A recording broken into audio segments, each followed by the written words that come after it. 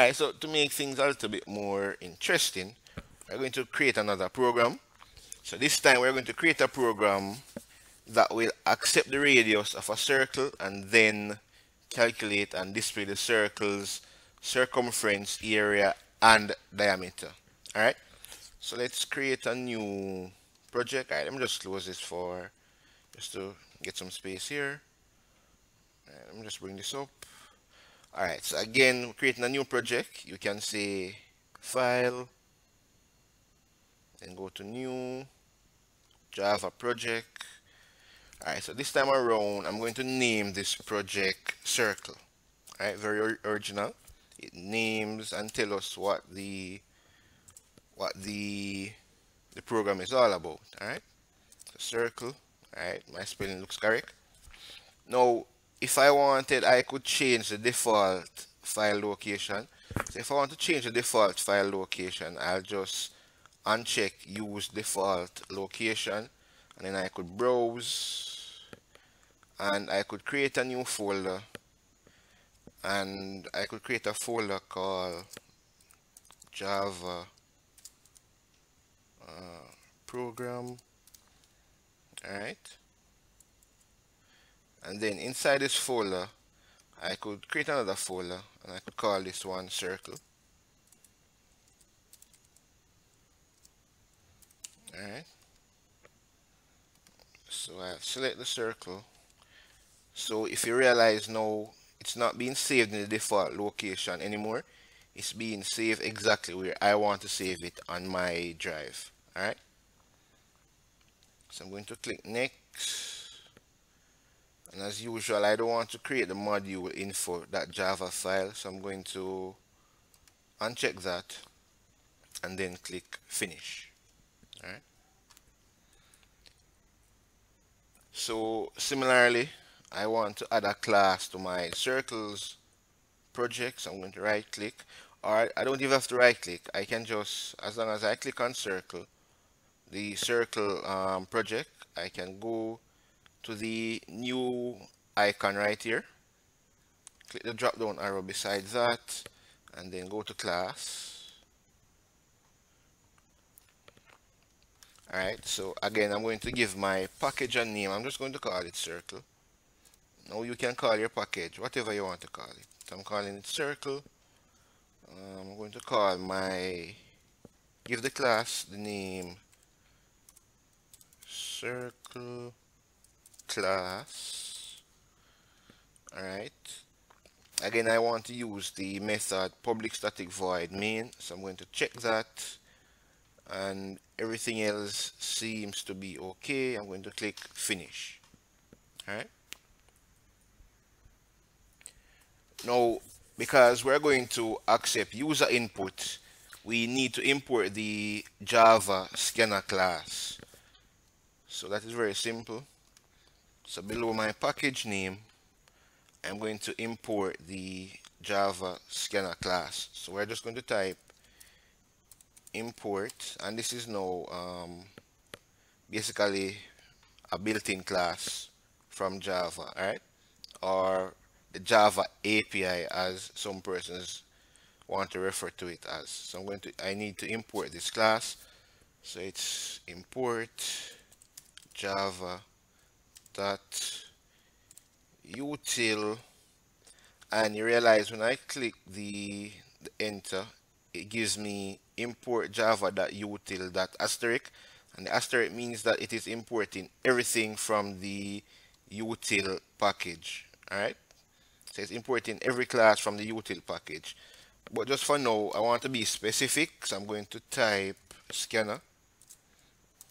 Alright, so I'm importing the scanner class. Alright, so we're dealing with mathematical calculation, finding circumference, diameter, and area of a circle. So I'm also going to import the math package. Alright, so I'm going to say import, or the math API. So import java dot lang dot math. Alright, now because I can use basically any one of the classes from the math package, I'm going to say asterisk. Asterisk is for all.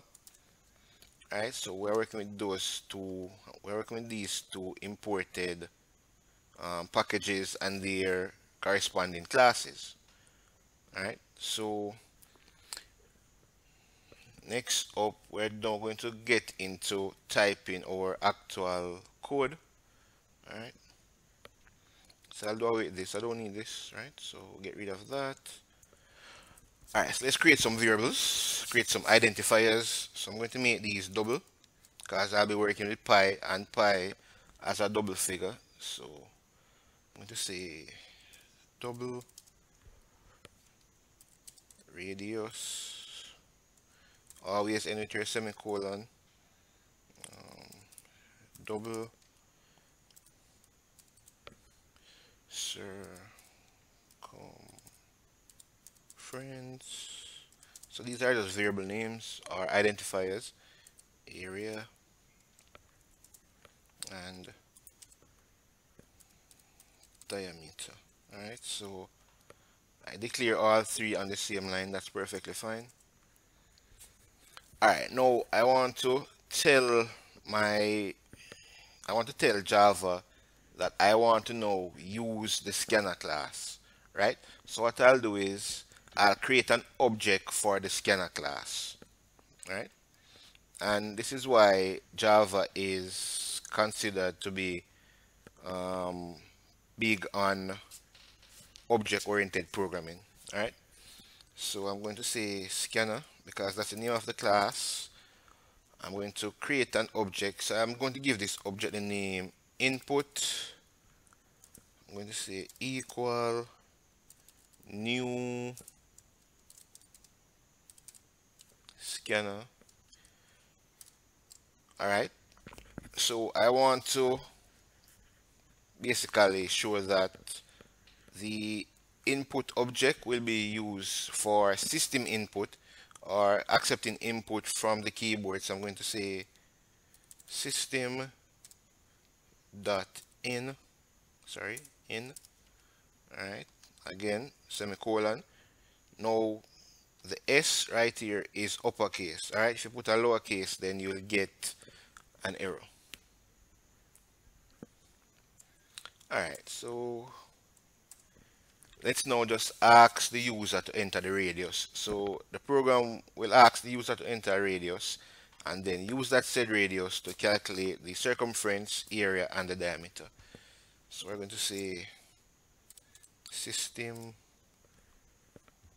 dot out dot print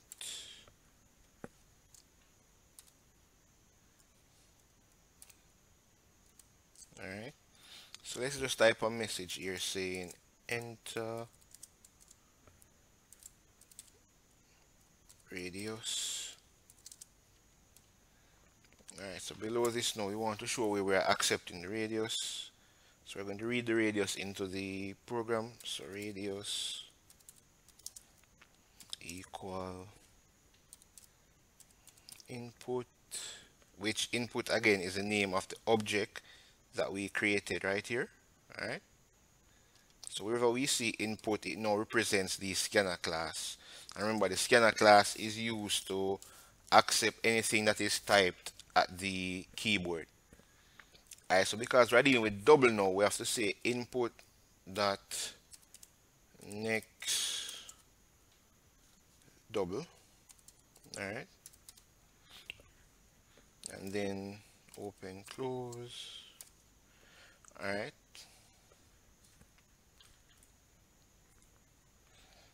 Alright, so we will display a message to the user asking them to enter the radius. Once they enter that radius, then it will be stored in this variable right here called radius. Alright, and the input that next double method, built-in method, is basically allowing us to store whatever is entered into this radius variable. Alright, so let's do some calculation.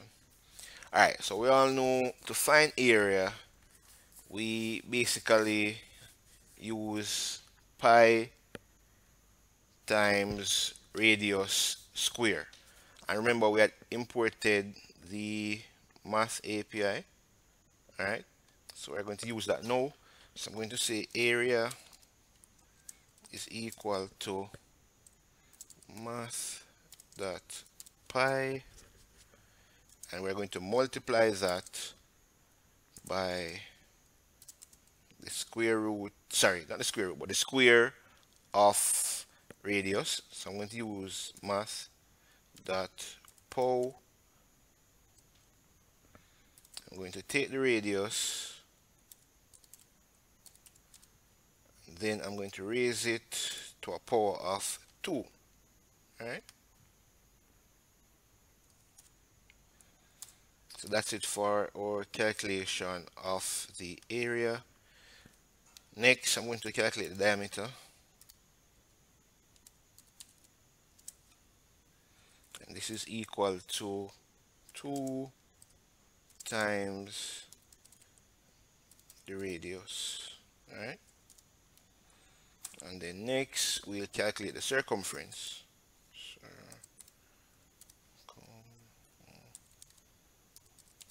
The circumference is equal to 2 times pi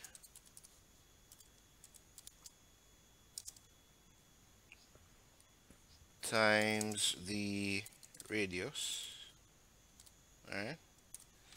Or for the math geniuses amongst us, you know, this could be written as pi times the diameter.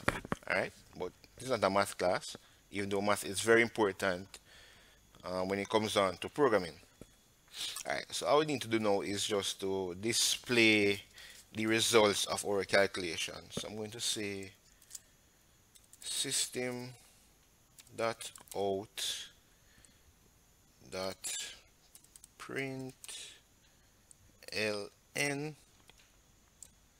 open and close. Alright, so I want to say area is,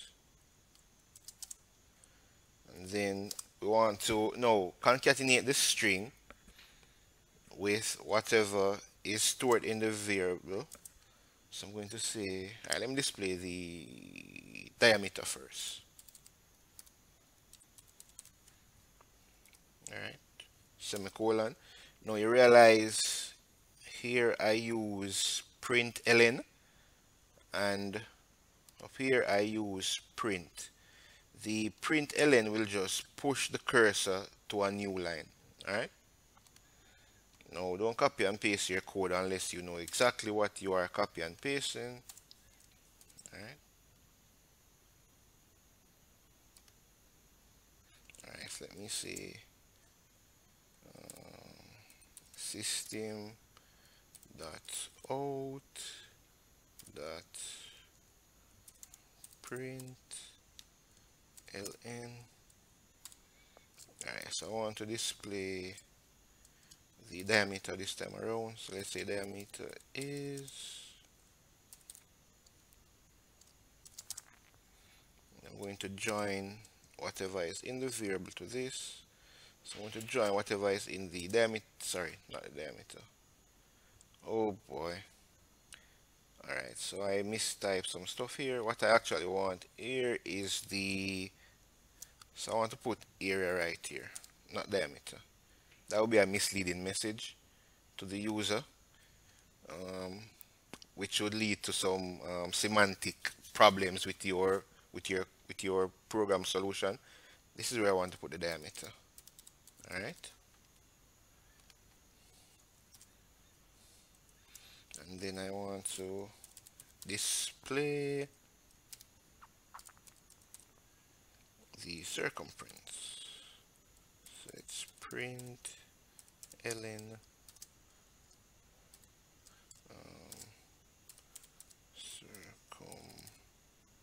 circumference is, and then we want to concatenate whatever is in the circumference variable.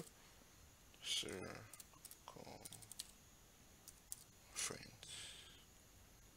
Alright. So everything looks well. Alright, so we are displaying area is whatever is being stored in the area variable. Alright, in this line we are displaying the diameter. So diameter is whatever is stored in the diameter variable. And on line 24 we are displaying circumference is and whatever is being stored in the circumference variable. So we'll just hit the the run option. Again, I can click this checkbox right here that says always save resources before launching, but I'll just leave it unchecked. That's just me. Okay. So if you notice here now, it's asking us to enter the radius. So let me enter 15 as the radius. Press the enter key on my keyboard. It tells me that the area is 706.8583, so on and so forth. It tells me that my diameter is 30.0 and my circumference is 94.2477, so on. Alright, so basically that is how you create a program in Eclipse. Well, to be more specific, or you create your Java program in Eclipse. Alright, so I'll say rewatch the video if you have to, and just go through creating your first and your second program. And you can even try other programming problems that you might come across. Alright, so until next time, do some programming and enjoy your Java as much as possible.